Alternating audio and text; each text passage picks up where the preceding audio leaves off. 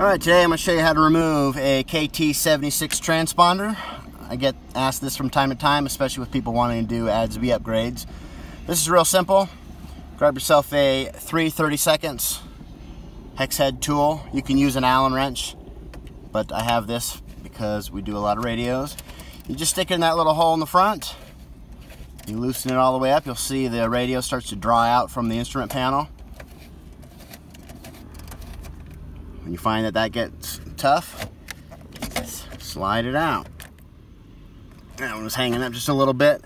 On the bottom, there's a little tab there. I can show you how that works. Just pull the radio out. There we go. So here's our old one that we're removing. Here's this little tab on the bottom. So this is the little screw on the bottom.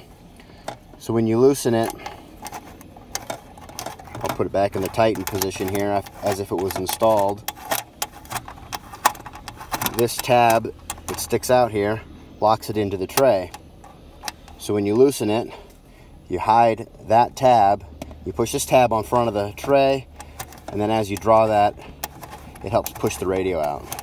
So it's real easy. If you have a hard time pulling it out, you might need to just wiggle the bolt back and forth to flip the little cam there. It's pretty easy. So there's the one we're removing, and we're installing this one. We have recorded the serial numbers. We have tested it. It's going into the airplane. Slides in pretty square. Put our tool back in the hole in the front. We want to make sure that that's all the way out. Just kind of wiggle it back and forth till it slides most of the way in. And then you can start to tighten the nut, and you'll see the radio's drawing in to the panel nice and tight.